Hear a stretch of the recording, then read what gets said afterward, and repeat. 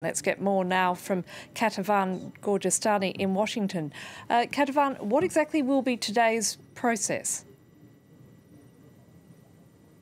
Well, today the focus is going to be on the constitutionality of holding this trial. And so the impeachment managers and Donald Trump's defense team will have 2 hours each to make their case about why it is constitutional or not to have this trial of Donald Trump in the Senate. And after that, there will be a vote by the senators to determine whether to go ahead with this trial. Now, the argument of the Trump defense is that this is simply unconstitutional because Donald Trump is no longer a sitting president. He is a private citizen, and therefore the Senate does not have a jurisdiction over his case.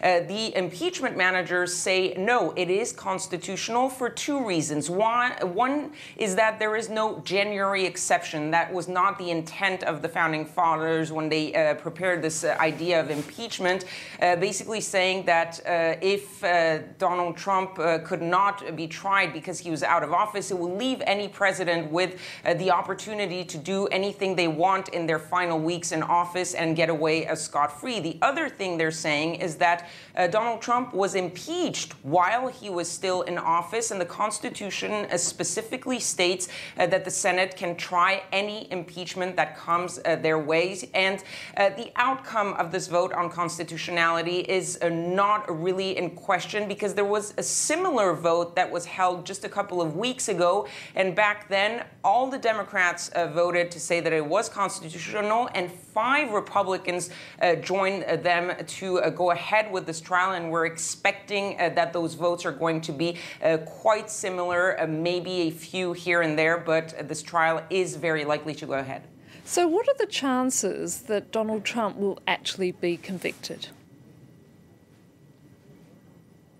Slim to none. You would need a huge surprise in order to see Donald Trump convicted at the end of the Senate trial, simply because the threshold is just too high coming from what we've seen coming out of the Senate on the Republican side. You need 17 Republican senators to side with the 50 Democrats in order to convict Donald Trump.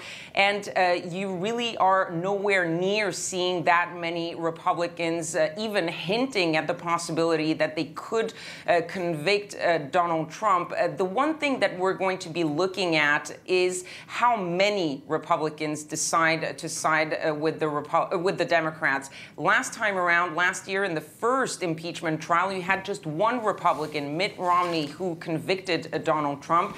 This time we're expecting maybe a handful of Republicans to decide to vote to convict Donald Trump. One person to watch out for also is the Senate Minority Leader, Mitch McConnell. Last time around, he was totally behind Donald Trump, saying he would not be an impartial juror. This time around, he has left the door open, saying he hadn't decided whether to convict Donald Trump, and that really leaves the door open for some Republicans, at least, to vote their conscience and maybe perhaps decide to convict Donald Trump. Kethtevane Gorjestani in Washington, thank you for that.